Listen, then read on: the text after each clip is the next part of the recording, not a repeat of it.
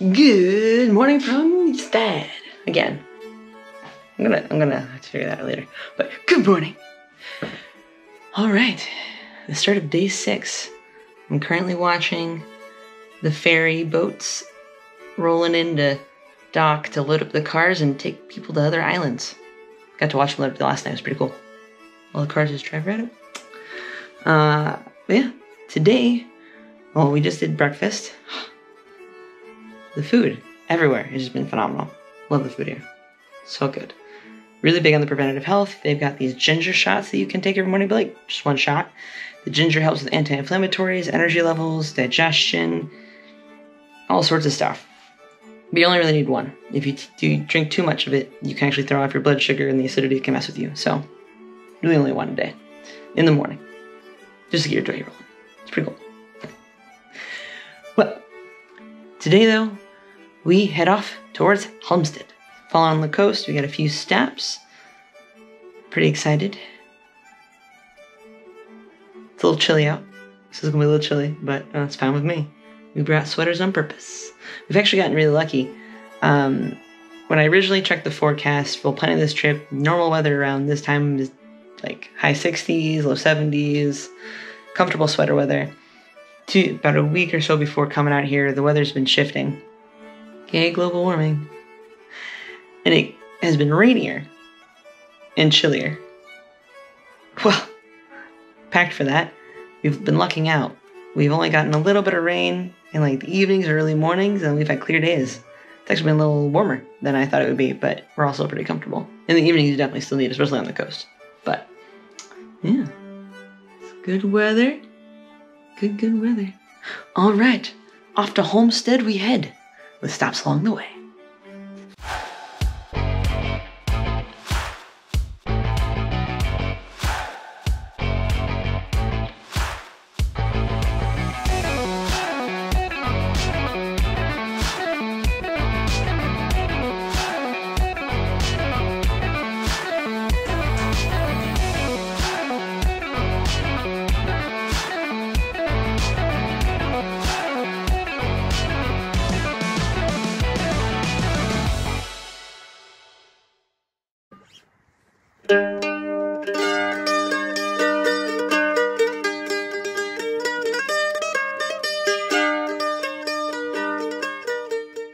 Alright, first stop on today's journey is Skanör. I don't know if I'm saying that right, but it's a little coastal town.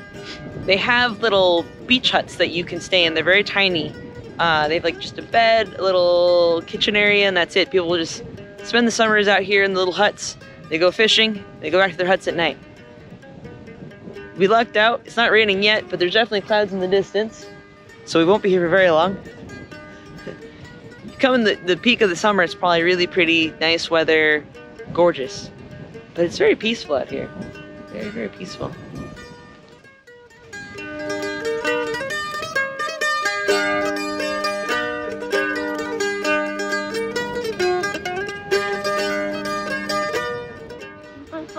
There are some dark clouds heading in. It's a little chilly, so we are heading back to the car already. It's a quick stop. We just wanted to see the little huts and see the views.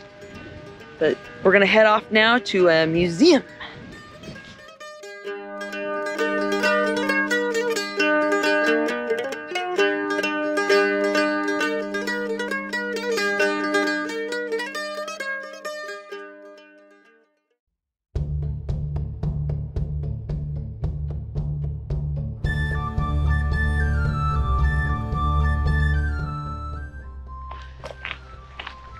Unfortunately, the museum was a bust. I apparently misread something, and they're actually only open Friday through Sunday for the Viking Museum. And, well, it's Thursday. We're a day early. But now, we're on to the next portion. We are at the Grave by the Sea.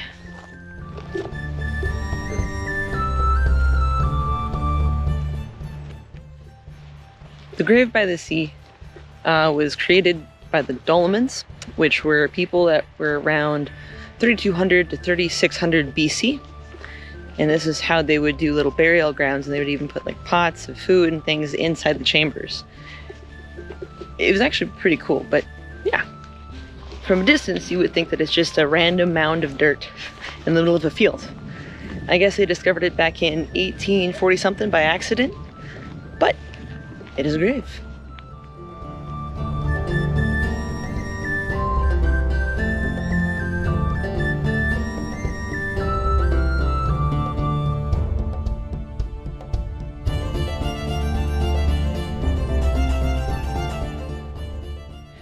So the body was buried just out front of the entryway. So kind of like the Egyptians, they would get buried with items and belongings to take with them to the afterlife.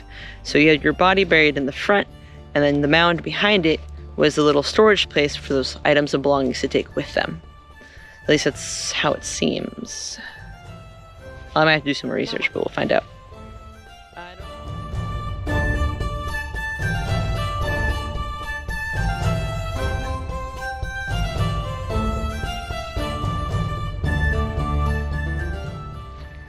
All right, we've come and seen the grave by the sea. We paid our respects, and now we head on to the next stop.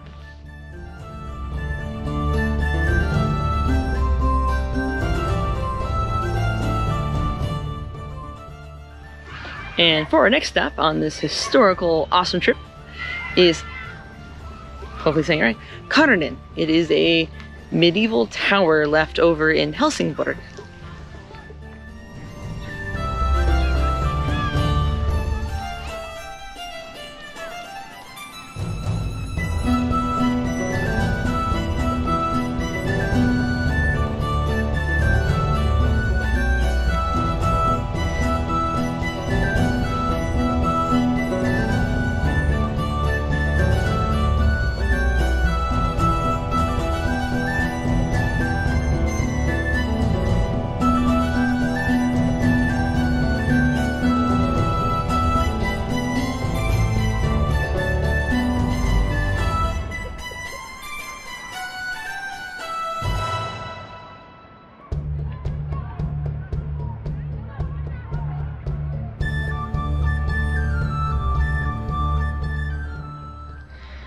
So, in Kärnan Tower, you can actually pay to go in and actually go all the way up, all 146 steps to the very top of the tower.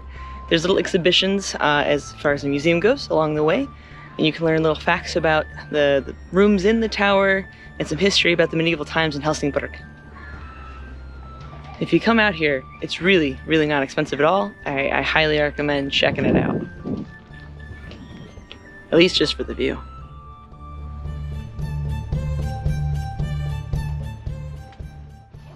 Now that we've gotten a chance to go climb the tower, a museum that actually was open, we are headed now to the next stop, and I think it's still in Helsingborg. It's a palace and a palace garden.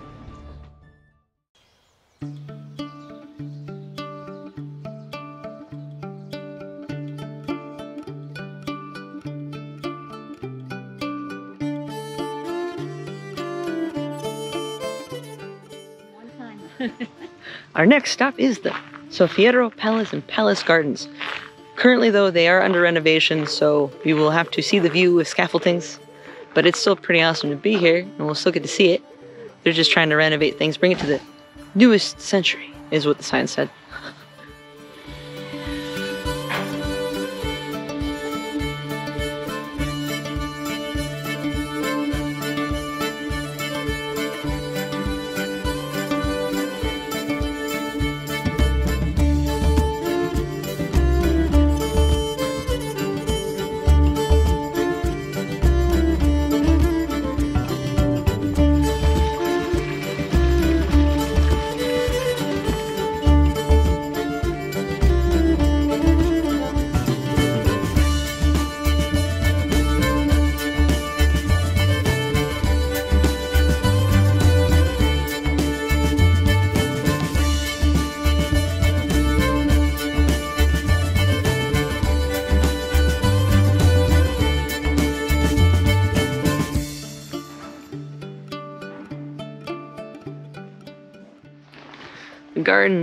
The gardens here are really gorgeous. There's so many different types of plants and flowers. It's just breathtaking. And if you have kids and you want to come out here, they have a really cool little forest playground for the kiddos. It's something else. I mean, I might not be a kid, but I definitely want to go play on it.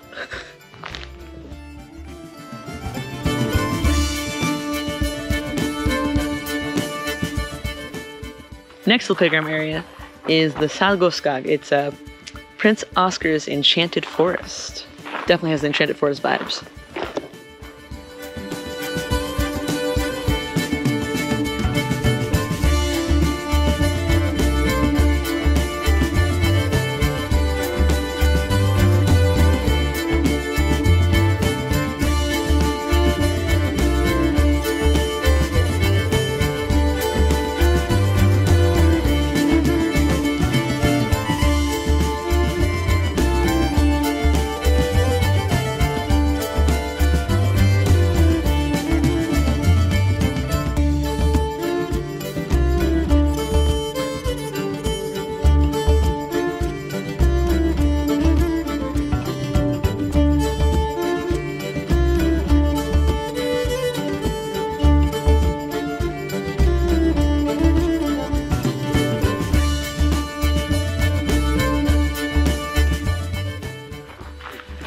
Alright, we came, we wandered, we played, climbed through the trees in the Enchanted Forest.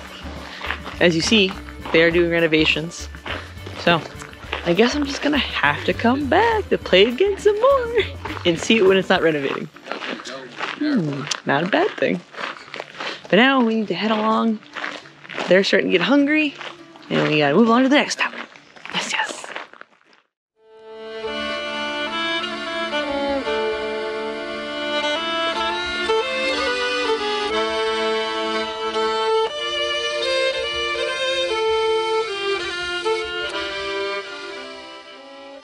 Alright, so after we went to leave the gardens, some weather rolled in, and also apparently people want to go shopping, so we decided no more stops for the day. We just headed to Halmstad to hit to our hotel. You know, I'm okay with this. I'm tired anyway. Plus, it gives me a chance to go explore shops, pick up some souvenirs for people, and just hopefully go to bed early tonight, because I think I need extra sleep. 5-6 hours a night, not enough after all the driving. But we're in Halmstad. Halmstad? Yeah, I think that's how you pronounce it. It doesn't make sense. And yeah, we're in our hotel. This is my room for the night.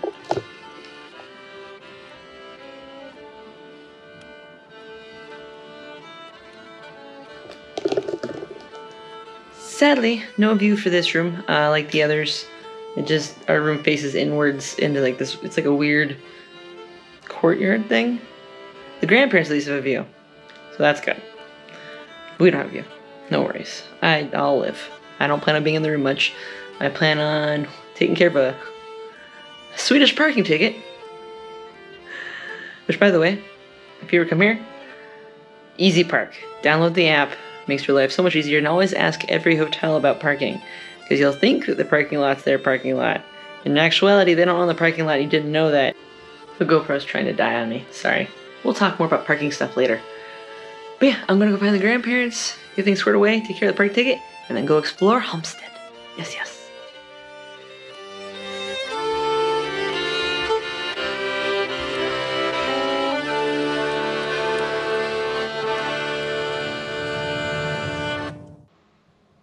Alright. Sweden, day 6. Check and done. Recap of today. We left. Where did we leave this morning? I don't remember where we were this morning. Basically running on fumes now. But we are in Halmstad tonight. Where were we last night? Wow, I'm tired. We were somewhere last night with awesome church bells ringing. I remember the church, but I can't remember the name. Ystad. There we go. We're in Ystad. So we left Ystad, and we headed north, up the coast. Because we basically went from Stockholm all the way down that part, at the very bottom, the Ystad, the most southern point of Sweden. And now we're making our way back up the coast on the other side, towards Gothenburg. We are in Halmstad now. There were pros and cons of today. We got to see, so we went to Skanör. I think that's the right one. Cute little beach huts on fishing huts on the beach. Cute little things. There was some weather today, so the weather wasn't amazing. We've gotten really lucky the last few days, so, I mean, it was bound to run out of luck eventually with the weather. But that's no biggie. Did have a bus, did make it to the Viking Museum that I wanted to go to, because I misread some things.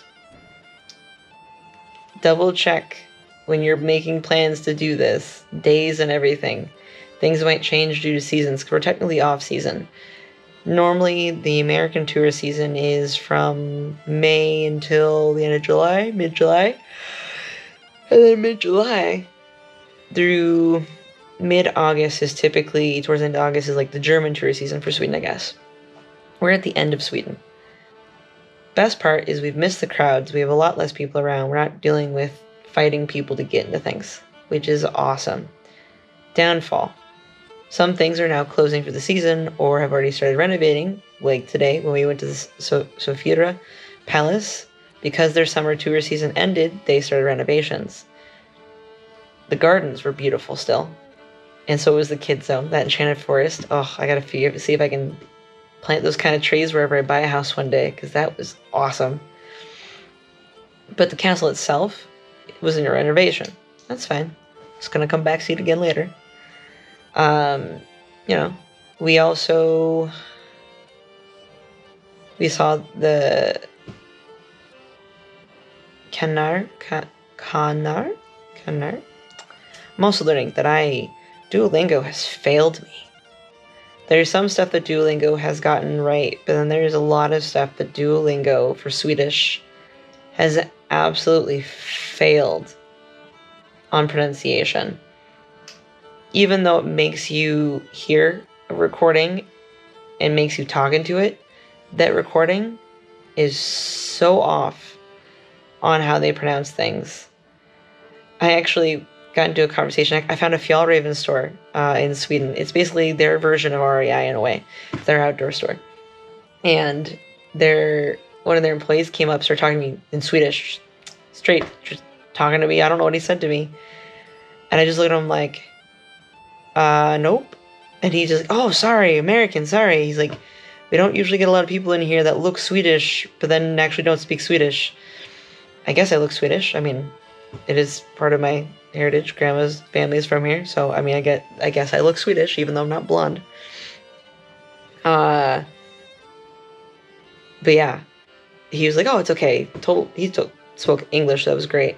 We had a full conversation about outdoor stores and everything. So it was pretty fun. But part of the conversation was talking about how I've been trying to learn Swedish, but I'm not doing very well. And he even told me, he's like, no, it's a very, very hard language to learn. Well, we also called my grandma's cousin Britt, who we're going to be staying at her house in a couple days. We'll be visiting the family there. And she started saying names of streets on the phone. Had me write them down, and I was looking at them, and she was pronouncing them. I was like, this is nowhere near how Duolingo has taught me to pronounce these things. So, I'm learning that Duolingo has failed me. I'm trying to learn it here as much as I can. I'm trying so hard.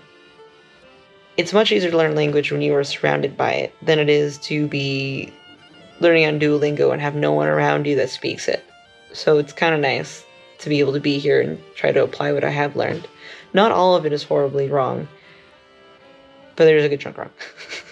We're getting there. But, yeah.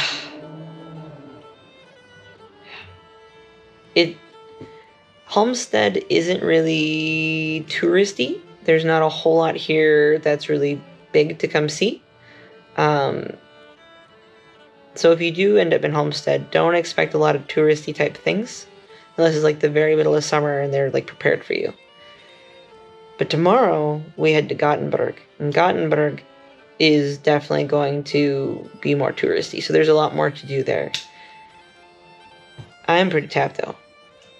As after tonight. I'm just after driving and everything traveling. The lack of sleep I've been getting. Long days. What I'm super excited about tomorrow is I get at least an extra hour of sleeping in tomorrow morning. The drive from Halmstad to Gothenburg only maybe an hour and a half, give or take. And we only have a couple stops planned. So we don't need to be leaving super early ass crack of dawn. We can leave at a little more mid-morning pace. And we'll get to Gothenburg still in great time, and we'll have time to do the shopping, because if you're in Halmstad looking for souvenirs and things, you're not going to find it. The grandparents went hunting. I went hunting. No. Nope. Maybe middle of summer. Maybe. I don't know. I haven't been here in the middle of summer. But right now, definitely not going to really find that kind of stuff. Oh well. So tomorrow, Gothenburg. Gothenburg will be shopping for them and souvenirs for them because we didn't have any luck today. But we're going to get there early enough. It's fine. Totally fine with me. But I can sleep in at least 1 hour tomorrow. I'm looking forward to that. Sorry, I'm tired. But yeah. I'm going to call it a night. And tomorrow, we continue on. Next stop, Gothenburg.